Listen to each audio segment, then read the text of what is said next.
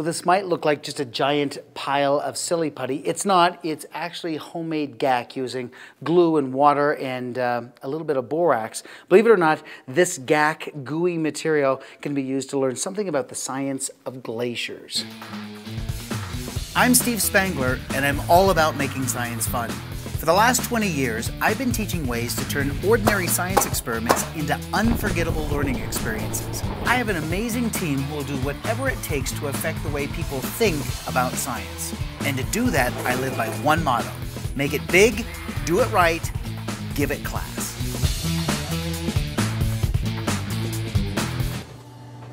So how do you make this stuff? It's very, very simple, but there's a change to the normal recipe that you may have found online. And so these are the materials you're gonna need. A little bit of glue, okay, a lot of glue, some water, and some Mule Team borax. A box of this will last you a life, but this is the secret to making all the slimes and Gaks and ooze and all those other things. It's the cross-linker. We'll talk about the chemistry here in just a second. First, the glue. I would suggest using Elmer's glue. Don't use school glue or anything else. Elmer's glue is actually polyvinyl acetate, and polyvinyl acetate has the same behavior as polyvinyl alcohol, which is the main ingredient for slime. So that's why it works so well. If you think of this, it's just like spaghetti. You know, you cook spaghetti, and in the pot, those noodles move around. The pasta moves back and forth. Even when you drain the water, it still slips and slides all over each other. That's exactly what glue is like. Once glue dehydrates, though, and all the water's gone, those molecules now stick into place wherever they were, and so that's how glue works. What we want to do is to keep all the moisture. In fact, we want to add some moisture and hook the molecules together at the same time. All right, I'm adding water. It's hard to tell you exactly how much. You just want this really, really soupy mess in here, and there's no substitute to getting your fingers in there and feeling it.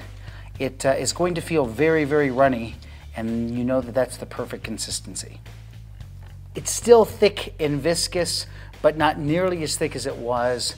This is pretty good. There's no going back and adding more water later on, so you're going to want to experiment with a small batch before you make a large one to know exactly how it should feel. Technically speaking, borax is sodium tetraborate.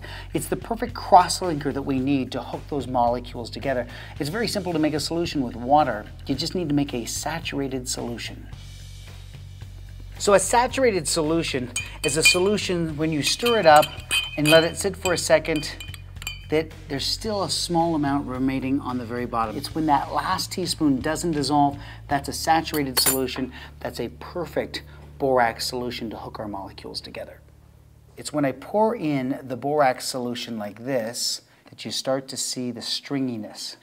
Again, there's no substitute for getting in there and really mixing it around.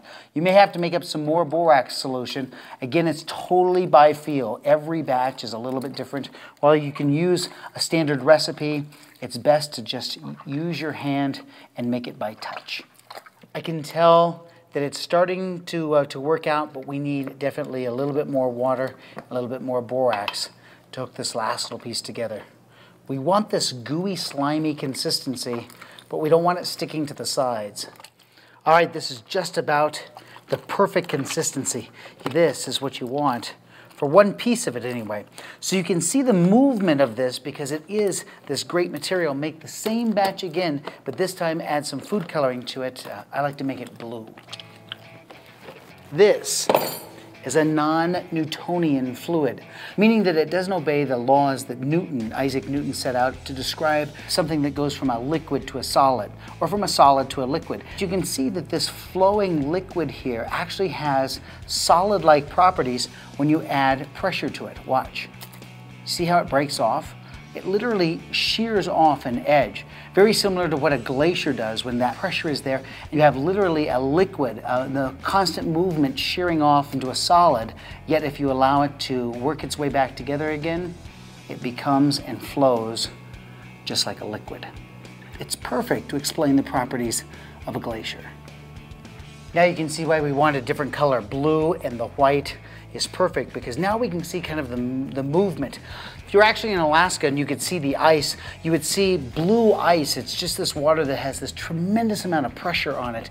And as those molecules get packed together, it's literally more dense than regular water, and the light refracts through there differently than it normally would through just regular water that we would normally see in a glass.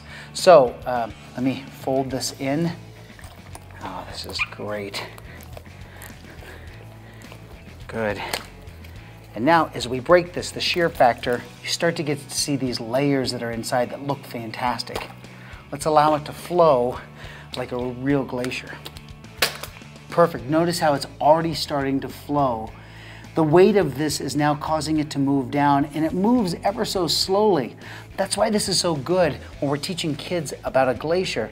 You can actually talk about the glacier receding or the glacier advancing. And in this particular case, you can see how the weight of the Gak here is pushing this part of it down. Take a look here along the edge. If you were in Alaska, the naturalists would tell you that that shoreline over the years actually was picked up by the glacier, and you get this glacial silt that's moving its way in, and you can see it actually come into the glacier. Well, as cool as this is, nothing compares to standing in front of a glacier and actually seeing a piece of the ice calve off and to hear that crunching sound of the ice. Well, we created an experience called Science at Sea. We partnered up with our friends at Holland America, and the whole goal was to take 100 science enthusiasts, people like you, on a week-long expedition and to go places that other normal people couldn't go with some of the best naturalists in the world. Well, that's what we did with Science at Sea in Glacier Bay. Take a look at this.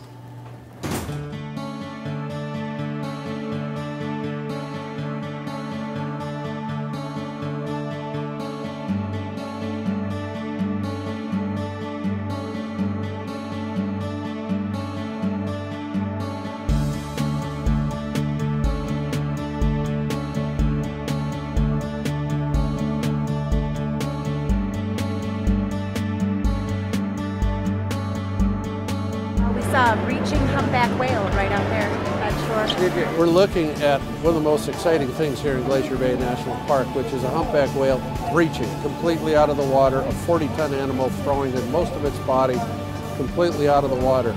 We've had a group of probably 35 to 50 people up here all morning since 8:30. It's now about 11:30, in the rain, watching whales. Been a pretty exciting morning out here on our way into Glacier Bay. We're just getting started.